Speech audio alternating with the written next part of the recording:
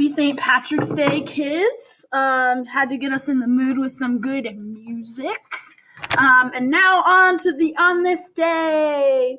So on this day in history, St. Patrick dies in 461 CE. Okay, so St. Patrick was a Christian missionary, a bishop, an apostle of Ireland, largely popular, not popular, that's the wrong word, Catholic Church. He would have been a member of the Catholic Church.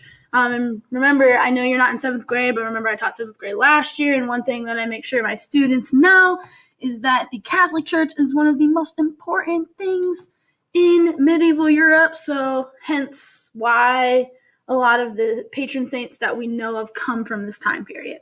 Moving on, most of what we know of St. Patrick comes from what's called the Confessio.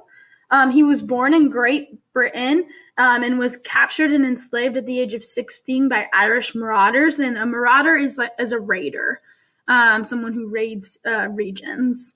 And he worked for 6 years as a herder in Ireland. He turned to deep religious faith for comfort during this time, and then eventually escaped because it said that he heard voices, and that led him to leaving where he was. So he heard the voice again eventually during his lifetime and was called back to serve in Ireland. And then he arrived in Ireland in 433 CE and began preaching the gospel, which is a part of the Christian Bible. And then he converted thousands of Irish to Catholicism. He built churches around the country. Very well known and important in the Irish community. And then he worked for 40 years and died where he built his first church in Saul. So really important dude. As you can see in the stained glass rendition of him, there is green, which usually relates to the green scenery of Ireland. And then he has a little clover in his hand. So now we got to talk about some legends, okay? So he was made the patron saint of Ireland. He used the famous shamrock to describe the Holy Trinity, which is another key part of Catholicism. Kind of the idea of there being 3 different things, and so a shamrock kind of can embody that shape. He's often depicted trampling snakes, and is said to have driven the reptiles out of Ireland. That would have been a compelling thing to see as a Catholic, because often in the Christian Bible and Catholicism, evil is depicted as a snake.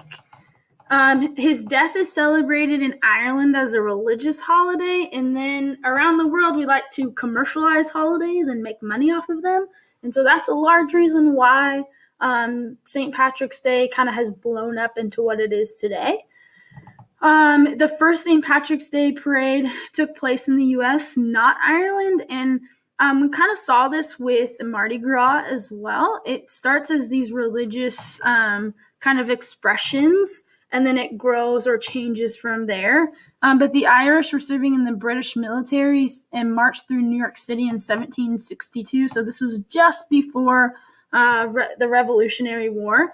And then it was a way to show unity and strength for persecuted Irish American immigrants. So remember, America is a land of immigrants, and for those immigrants to get to kind of share through a parade or some sort of unity what's important to them is something that is really cool. And it's cool that we still celebrate this, but I also think it's important for you to understand why things happen. So hopefully you are wearing green today. Your parents will be getting an email pretty soon from me kind of detailing what the next couple weeks will look like if we don't have school. I have a couple things up my sleeve, so hopefully we get to at least talk and communicate with one another, because I am going to not enjoy not seeing you guys, and hopefully you will feel the same about not seeing me. We'll talk soon. Kids, be good.